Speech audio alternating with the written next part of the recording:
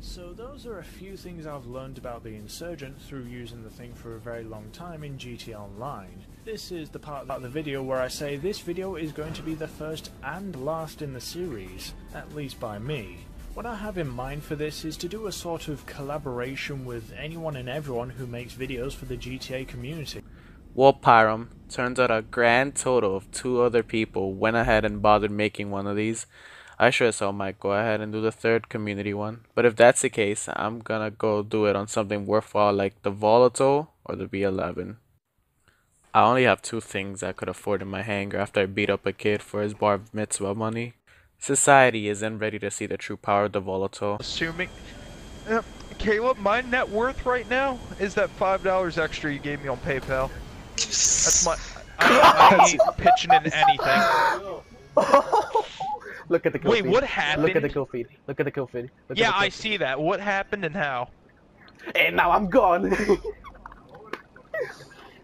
What? What did you do? Yo, you're gonna make him mad. Did you ram him with a volatile or something? Maybe. Oh.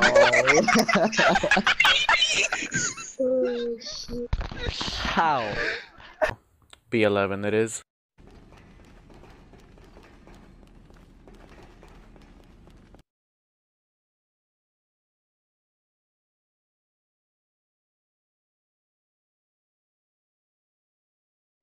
The B11, otherwise known as the Warthog, is a plane added in the After Hours DLC. It is a mix between the Fairchild Republic A10 Thunderbolt 2 Warthog and the Northrop YA9's tail, according to the GTA wiki. Heading over to the customization options, you've got armor options, bombs, but we'll get to those in a little bit, countermeasures, engine upgrades, handling upgrades, and a very limited amount of livery options and typical respray options. Armor has no cosmetic or handling effects, so there's no con for going 100%. Bombs are something that's always misunderstood. To kill players, use the explosive bombs, but for the B11 only use the explosive bombs unless you are confident in landing direct impacts. Then use incendiary bombs. Or if you want a free trip to the Netherlands, feel free to use gas. No promises that the wind won't blow back in your direction and eradicate your men. Oh, and cluster bombs don't exist. For countermeasures, chaff if you're trying, flares if you're not, and smoke if you want to look like a dumbass. For engine tune, you should pick tune level 4. There's no reason not to. Handling for the B11 is something more of a personal preference, as the types of handling types you purchase are a gradual increase for most smooth to least smooth. Stock handling is the most smooth of all the handling mechanics, and when flying it, your B11 will feel like a fat bumblebee. Buzz, buzz, buzz, buzz, buzz, buzz, buzz, buzz, buzz, shit, shit, shit. That's not too bad to practice bombing. We'll get to that in a little bit. Personally, I like the race handling. It's twitchy compared to stock and will help with quick adjustments, maybe dodging some unwanted projectiles thrown your way. If you don't run the shark livery, uninstall the game, throw yourself in the trash, and go lick an Amtrak rail because you are a disappointment, just like I am to mom. First thing to note when taking this glorious flying cross to the sky is that this thing is slow. It's fat, but goddamn if there ain't some more American than this besides Paw's Shop. Hi there, this is Paw Shop. It's, the Great Paw. I don't know if you read the sign outside, but it says no libtards and no niggas. Then you might as well fly this into a tower like you've been doing with all the other planes in this game. The plane, however, increases its top speed just above 900 feet, according to the wiki, or just above the top of the Maze Bank Tower.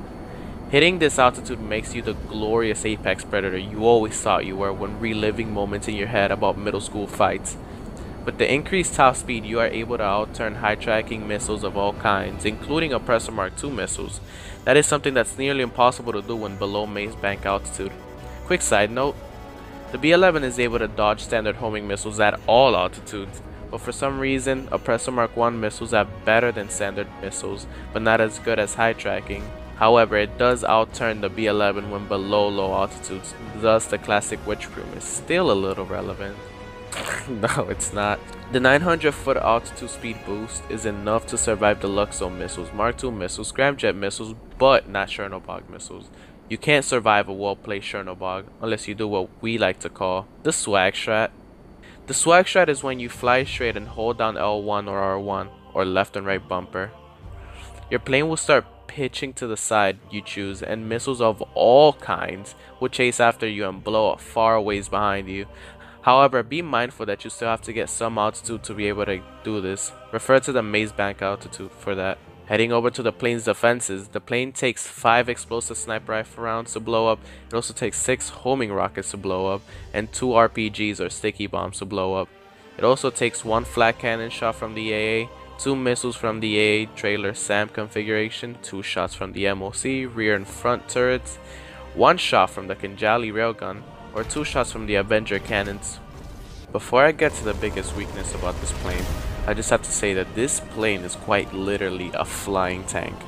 You are bound to collide with walls on this thing, and you will most likely come out unscathed and be accused of having it god moded, unless you have, in that case, kill yourself. However, when using the B11, you have to be mindful that all explosive methods, regardless of how weak or strong it is, you are very likely to just be hit in the back and disable most, if not all, control systems. But to be fair, if something hits you on the back, it is rare that more than one system will be destroyed as long as you are maneuvering. Even plainly holding a circle might help in keeping your plane in one piece, albeit still damaging it. The plane is armed with 7 rocket barrage missile pods with the same explosive yield as the homing launcher. There is a reload time of 4 seconds per volley that will only start when the 7th rocket leaves the pod. I personally use the rocket barrage only for ground vehicles, especially against armored vehicles, except for the RCB. Nothing can counter the RCB. Some of my friends use the barrage to ground strike players on foot, but I personally have a more clean way of dealing with on-foot targets. The missile volley has an intersect range of 1500 feet, or approximately 457 meters, or the length of the smallest runway in Zancudo airfield.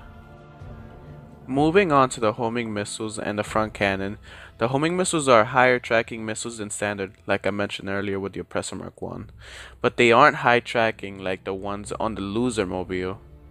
However, the B11 is the first aircraft stored in the hangar with limited homing missiles, as you can only fire 30 homing missiles. This does not affect the barrage rockets as they are unlimited. The cannon on the front is another thing people get wrong about this plane. The cannon is not a death beam like the Hydra or laser. The cannon is actually incendiary, just like the Rogue, and the explosive cannon on the Mark II Oppressor. Yeah, it is a weak cannon, but guess what? It's fair. It's not supposed to be used against ground targets, but like ground vehicles and aircraft. But that's not realistic. I didn't know GTA was a simulator. If it were, Mr. XX Tryhard on Ops would kneel over from heart failure in real life after EWOing because someone looked at his Fruit Loops wrong. The reason I put these two in one section of the video is because they are amazing when used together. A little better than other planes, as a matter of fact. The incendiary cannons plus the standard plus homing missiles means dogfighting on a B11 is more of a fire and forget situation.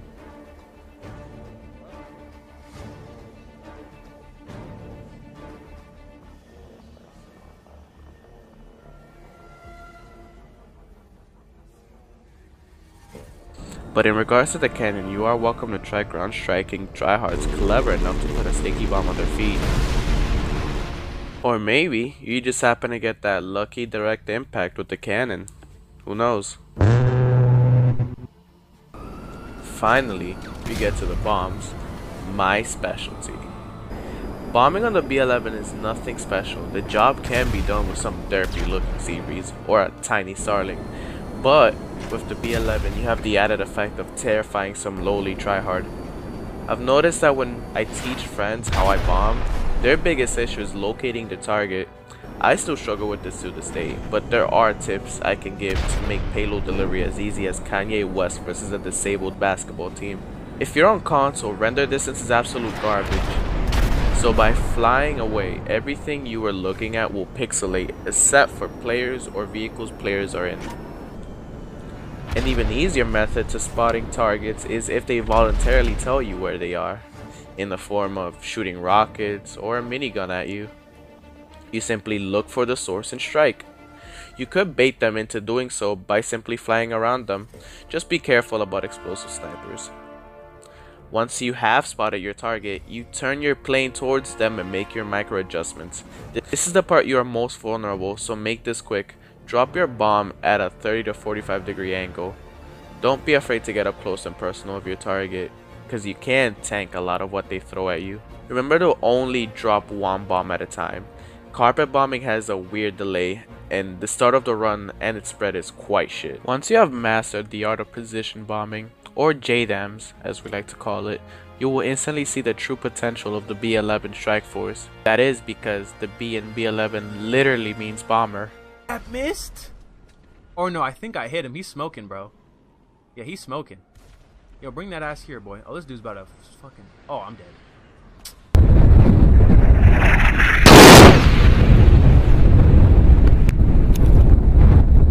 Yo, I looked up and I seen that shit. Yeah, nah. That's all I had to say about the B11. I just wanted to thank Pyrealm Gaming for starting this series, and to Astro Soup and the Nooks book for contributing to the series with their own videos with much better structuring that comparing it to mine would be like comparing apples to retards. Thank you for watching this video. Good luck and happy hunting.